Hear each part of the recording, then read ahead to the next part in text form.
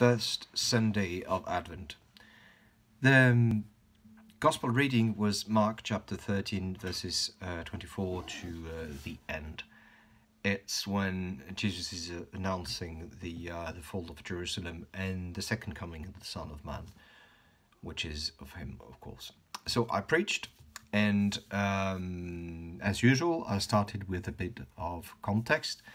And what I did is that I reflected on three different points I wanted to drag the attention on.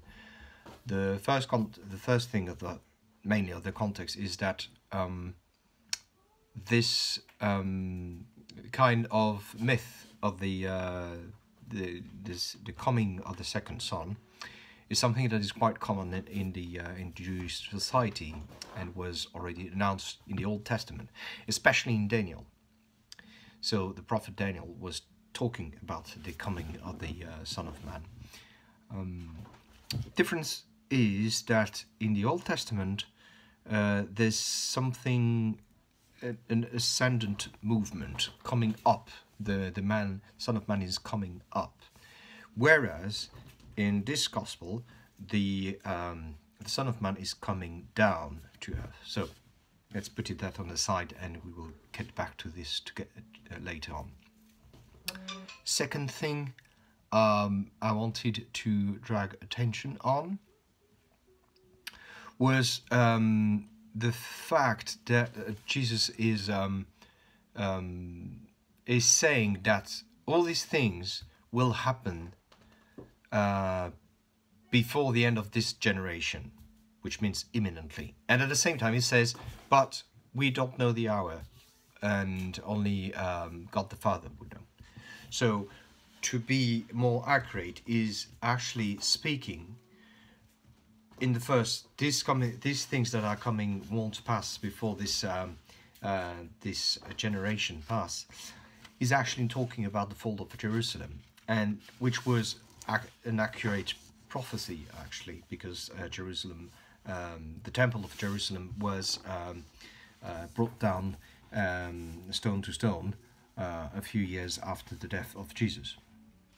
And when he talks about we don't know the hour, he's actually talking about his coming, and this is a thing, the second coming, this is a thing that only God the Father knows. So the third thing I wanted to drag attention on was the allegory of the fig tree, because we heard in the first part of the gospel, of this gospel and the other gospel, when he talks about the fig tree, usually Jesus takes it as an example that is a kind of punishment. If you do not bear good fruits, like a fig tree that he found without any fruit, then you're rotten and you will be cut. But in this situation, in this paragraph of the gospel, is using it in a positive way. He say to the fig tree is there not as a curse, but as a blessing, because the fig tree becomes a sign. When the branch is tender, you know that the summer is coming. All right. So these three different points, why, is to ask the question, in Advent we are waiting for Christmas, the birth of the baby Jesus, but who are we really waiting for within Christmas and within the second coming of the Son of Man? Is this a kind of separate God, like in Daniel, that you've got to climb up to reach him or her or it? Or is it a God that is close to us, amongst us, like this Jesus that is completely weak because he's a baby? What kind of God are we expecting? What kind of Messiah are we expecting? Is this Messiah that will be, as the Jews were expecting, a head of an army?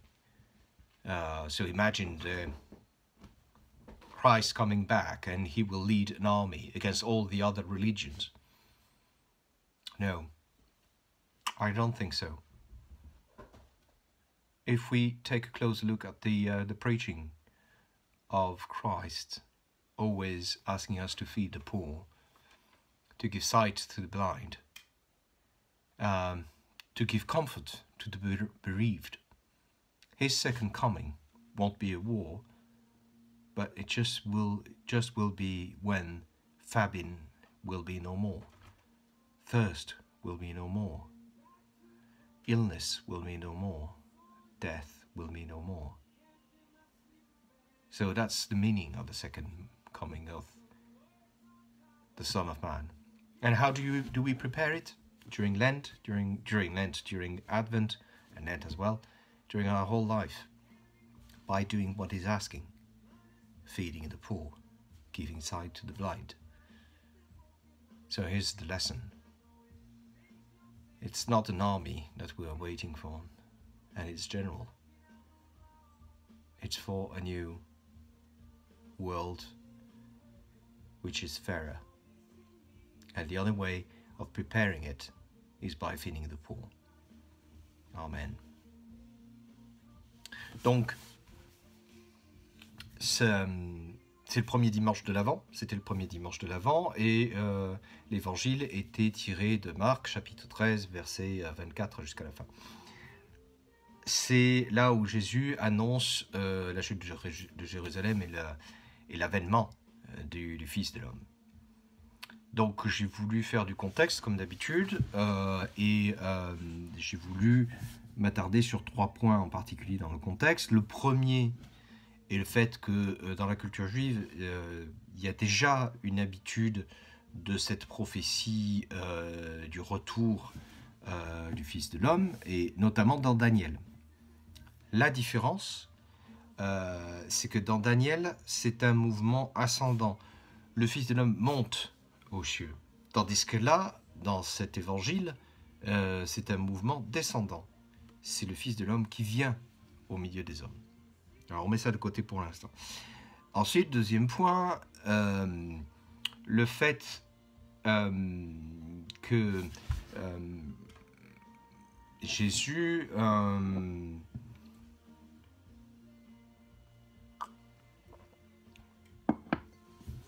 comment dire, Jésus annonce ces choses-là en disant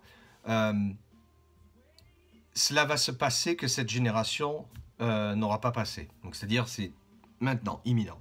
Et à la fois il dit on ne sait ni l'heure ni le jour, seul Dieu le Père sait, le Fils lui-même ne sait pas. En fait il est en train de parler de 2 choses différentes. Il est en train de parler, il prophétise sur la chute de Jérusalem, et ce qui va être en fait vrai parce que peu après la mort de Christ, Jérusalem va être détruite, et surtout le temple, pierre par pierre, va être détruit. Mais quand il parle de « on ne sait ni l'heure ni le jour », il parle de son retour, la seconde venue du Fils de l'homme. Troisième point sur lequel je voulais m'attarder un moment, je voulais attirer l'attention, c'était sur l'image du figuier. Parce que dans les évangiles précédents, lorsqu'il s'agit du figuier, très souvent c'est une malédiction, parce que c'est le figuier qui ne porte pas de fruits. S'il ne porte pas de fruits, le figuier, à ce moment-là, ça veut dire qu'il est pourri et qu'il sera coupé. Donc c'est pour nous dire, vous devez porter du fruit. Mais ici, l'image du figuier n'est pas en fait une malédiction, mais une bénédiction. Quand vous voyez que les branches du figuier redeviennent tendres, alors vous savez que l'été va venir. Donc c'est les signes annonciateurs qu'il utilise. Donc il utilise cette allégorie du figuier. Tout ça pour dire quoi? Nous sommes dans le temps de l'Avent, nous attendons donc Noël. Et nous sommes en train de préparer Noël. Mais qu'est-ce que nous attendons exactement?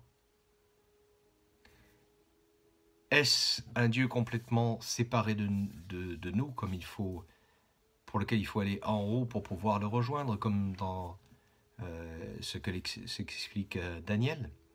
Ou est-ce un Dieu qui vient parmi nous, qui se fait l'un d'entre nous, qui va devenir cet enfant Jésus, dans toute sa faiblesse?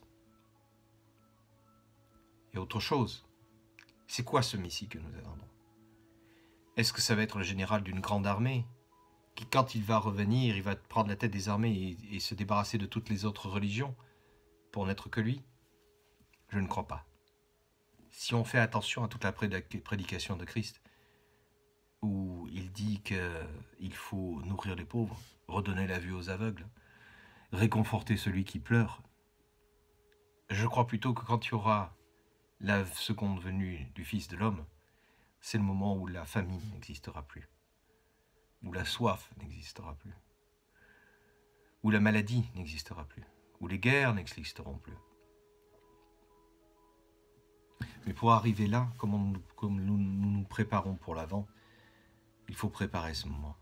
Et la meilleure manière de préparer l'avènement du Christ, c'est de faire ce qu'il nous a dit. Donner à manger aux pauvres. Redonner la vue aux aveugles. Se débarrasser de toute guerre. Voilà, c'est ainsi qu'il sera là et que nous le verrons. Amen.